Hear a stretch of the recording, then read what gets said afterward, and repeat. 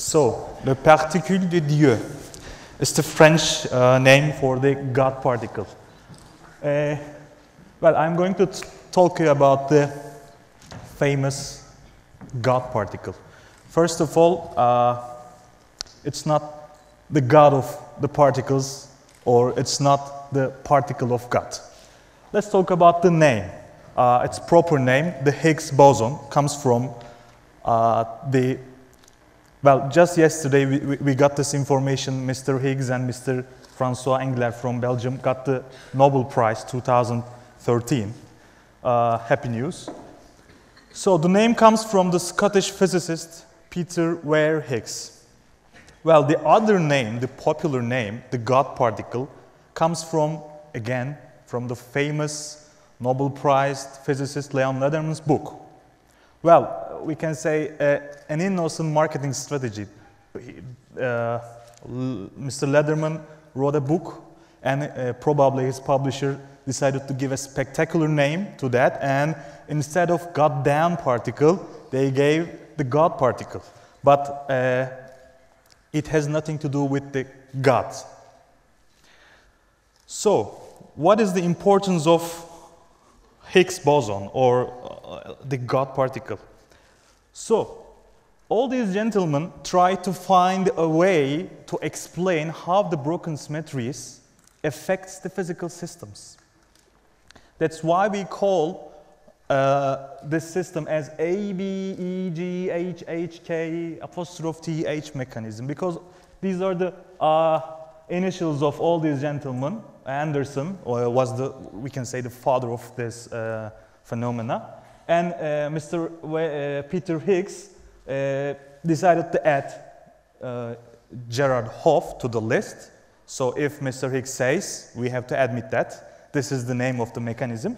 So the mechanism basically explains if you broke the symmetry of some potential, let's say, okay, in your calculations there appear some term, and you explain this term as mass. We will come to that. So, we have standard model. Many of you probably heard about the standard model. But what is the standard model? Is it standard or something like that? No. It's a set of theories that we explain the fundamental particles and their interactions. And what are these fundamental particles? I think calling particles as fundamental or elementary is rather a bold claim. Okay? You can never call a particle as fundamental. Because, for example, the periodic table of elements. People in the beginning of 20th century, this is the list of our fundamental particles, okay? We knew that the ultimate constituents of the matter were these. But suddenly, not suddenly, in a progressive way, physicists discovered that atoms are made of even smaller particles. Inside the atom, there are protons and neutrons, and of course, the electron orbiting around the nucleus. Now, at that time, these are the three fundamental particles for humankind. Then it didn't take too long for us to discover that there are even smaller particles which constitute the protons and neutrons and other stuff. I always call standard model as the chemistry of 21st century. It's like the chemistry. Okay, you have a table, you have fundamental particles, and your task is this. You have to explain how these particles can stay together, how these particles can interact, okay, and how these particles can transform from one into another. And the set of theories which explain all this stuff is we call standard model. In a standard model, these are the all particles we have if we cannot count the supersymmetry, which is not our topic today. The purple ones are the quarks, and the green ones are the leptons. Lepton means thin or small in Greek. These are the fermionic particles. Actually, this is the list of fundamental particles we see around us, matter particles. Okay? Everything we can interact are made of these particles. And the question is this: how these particles can interact with each other? Is this some kind of magic? Is there a rope between them? How, for example, an electron can repel another electron? With magic? No. The paradigm of standard model particle physics is this: every particle can interact via some particle exchange. Let me go back. The pale blue boxes are the bosons, these exchange particles. They are the messengers of the interactions. So, let me give you a simple analogy. For example, two skaters on ice. Can they change their place without touching to each other? Can they? Yes, they can. Without touching to each other, they can just throw a bowling ball, because it's heavy. They can throw the bowling ball to the other, and the other throw it back, and then back and forth, back and forth, back and forth. They can get far and further away from each other without touching. So the bowling ball actually is the exchanging particle in the standard model point of view. This is how we explain the repulsion. Can we explain the same thing with the same analogy? The attraction. Can we explain the attraction with the same analogy to skaters on ice? Without touching? Yes, we can. For example, they can throw a boomerang. Okay? If I throw my boomerang to this side, okay, I will go back because of the conservation of momentum. And the boomerang will go and turn back to the other skater. And it's going to take the boomerang from the other side. And when he catches the boomerang, he's going to move a little bit to the other one. Okay, if they carry on this process so long, they are going to get closer to each other. Actually, they are changing their momenta via some particle. Okay, this is exactly how fundamental particles interact. For example, this is a very simple Feynman diagram. This is a pictorial way of understanding how particles are interacting. This is basically the Coulomb repulsion. Maybe some of engineering students may know Coulomb repulsion. So an electron is emitting a photon, and the other electron absorbs this photon. But these electrons are not aware of each other. Okay? An electron actually continuously emits and absorbs electron. It's like continuously. But when the other electron comes closer, okay, the probability of the other electron absorbs the photon emitted by the other one increases. That's how we explain the inverse square law.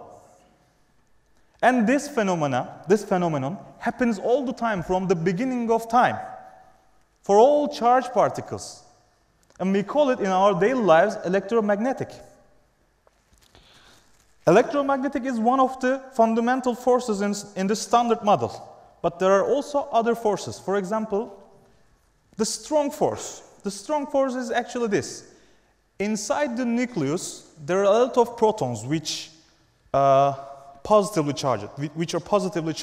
So have you ever asked why, how come these positively charged particles stay together in a very tiny place? Because they're all positive. They have to repel each other. But there is another interaction between them. They can exchange some other particle. We call it gluon. It glues the quarks together, or protons together inside the nucleus. And of course, from the name, you can understand, the strong force is way stronger than the electromagnetic force. And also there's weak, I don't want to say force because this is not a force, it's just an interaction, weak interaction. It makes the nuclear decays possible.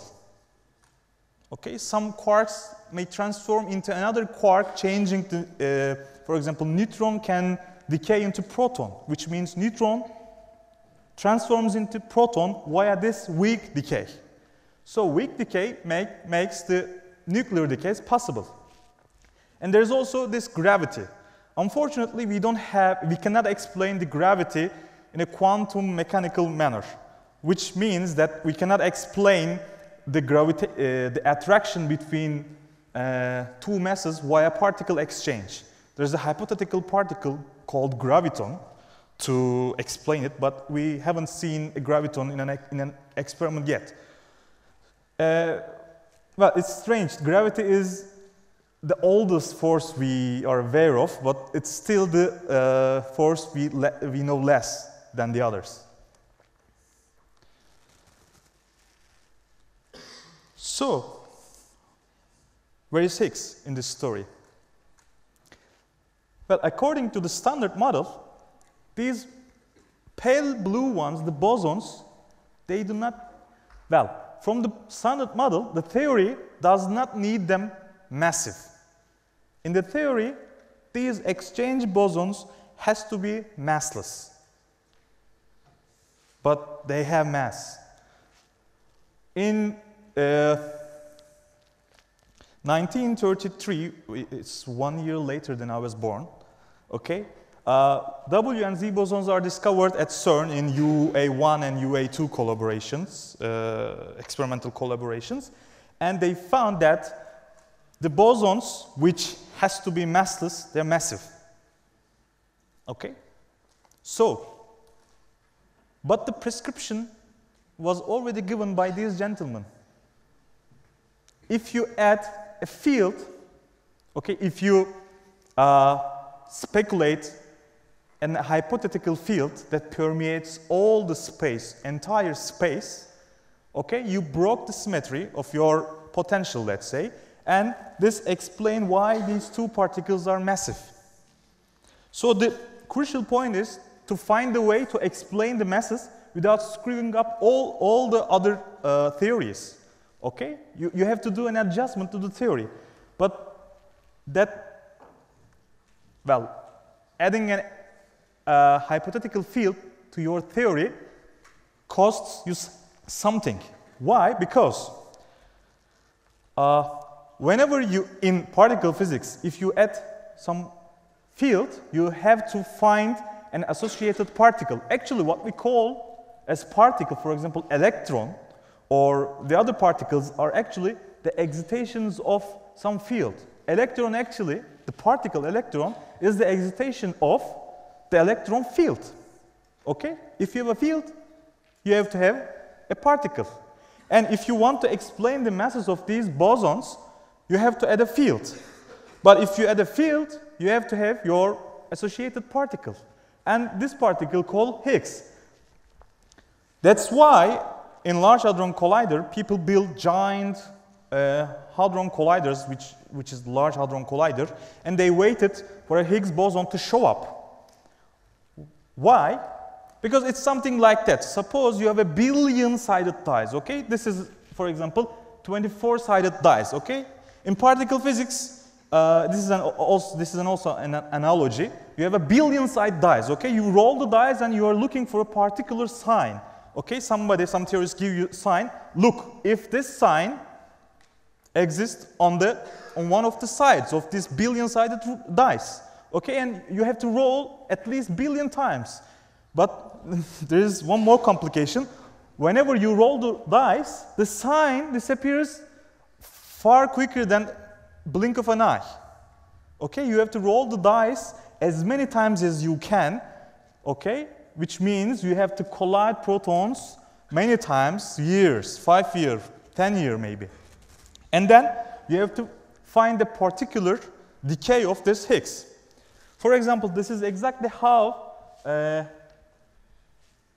Atlas is an experimental collaboration at CERN. This is how Atlas guys find the Higgs particle. You see, this blue line actually tells us the number of photon-photon pairs coming from the standard model. And the excess tells, look, there is something more in nature than you expected.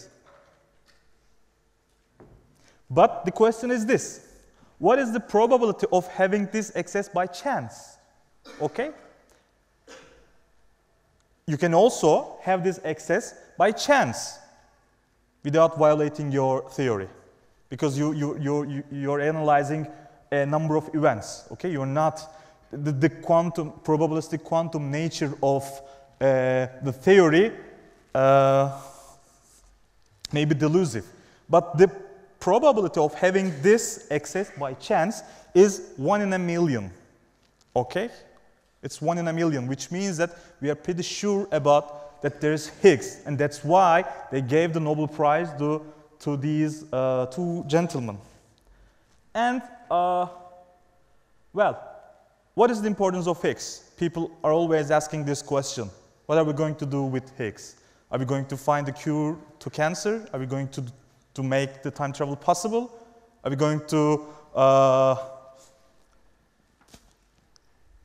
find the teleportation? No. It's scientifically, it fits. Okay, the standard model has a missing piece, and it fits to that hole very perfectly.